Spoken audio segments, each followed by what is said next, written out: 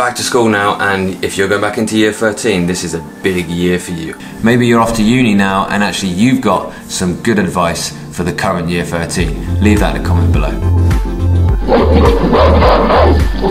I can remember year 13 is probably when I've been most stressed and worried about how I'm doing, and when I had to put probably the most work in academically. So I understand where you're coming from, but I'm also able, as my results consistently show, to prepare students really well for exams. So come on a journey with me. My journey to 10k subscribers this year is your journey to the A-star. Make sure you're subscribed and you've got notifications on so that you see when I go live, when I do my A-level live shows. Start as you mean to go on. Review your year 12 notes, but ask yourself how useful they are. Get rid of anything that you don't think is actually worth you looking over again. Change your note-making style based on that review. A little bit like when you're in year 11, your school will have the year planned out very, very carefully for you, and they'll have put in place maybe one, maybe two sets of mock exams, and those are the key dates to be working for. I would suggest by that first mock exam, you have covered everything in your A-level already.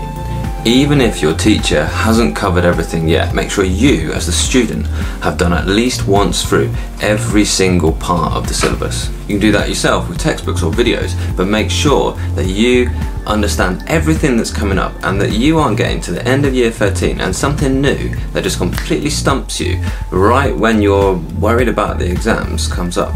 And make sure you know the papers for your syllabus. Make sure you know exactly what's coming up.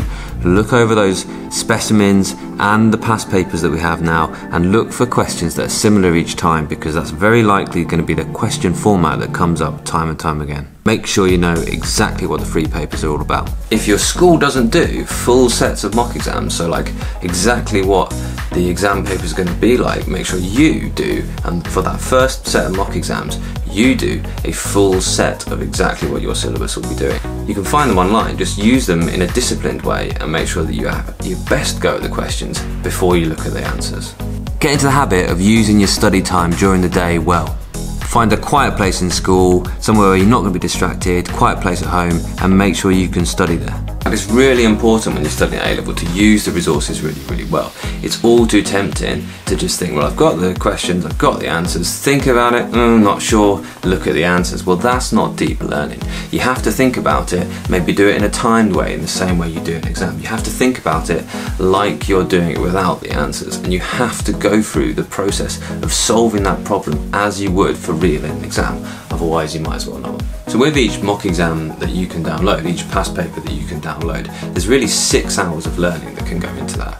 There's probably 2 hours to actually sit the exam, or an hour and a half or whatever, let's say 2 hours to sit the exam. There's 2 hours to go through carefully and mark it, and make sure that you have a copy then of a paper which is 100% of all the marks, and you know exactly why you get the mark for that question, why you get the mark for that question, why you get the mark for that question, and that you know exactly how your work is going to be marked.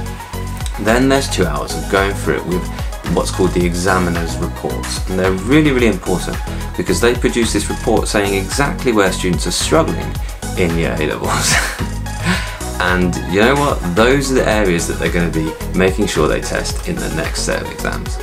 So you want to get into the mindset of the examiner, then you're going to need to make sure you read and you apply that in 2 hours to an exam that you already know really, really well, but now you understand why people have found it hard, and you make sure you aren't going to find those things hard when you come to your real exam.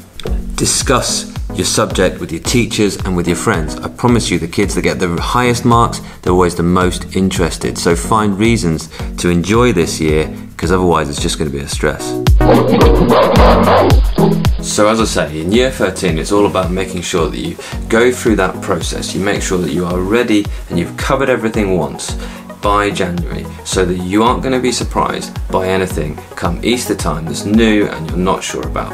When you come to do the lesson on that new topic that you know is coming up, it's not going to be the first time that you've gone through it. You're not going to be surprised, you're not going to find it as hard as everyone else. You're going to make sure that you can fill in the gaps that you have. Don't let yourself be distracted this year, focus. In year 13, make sure that you use resources really, really well, and that you find resources that are challenging enough, revision guides and YouTube tutorials. Although they're going to cover everything really, really well, they don't challenge you to be able to answer the questions at the level that's expected under the pressure of the exam situation. Don't be satisfied with what you're studying until you are confident about it, until you are fluent and you're ready for those exams.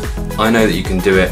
Come with me on a journey, because my journey to 10k subscribers this year is your journey to getting your best grade, which hopefully is going to be that A star.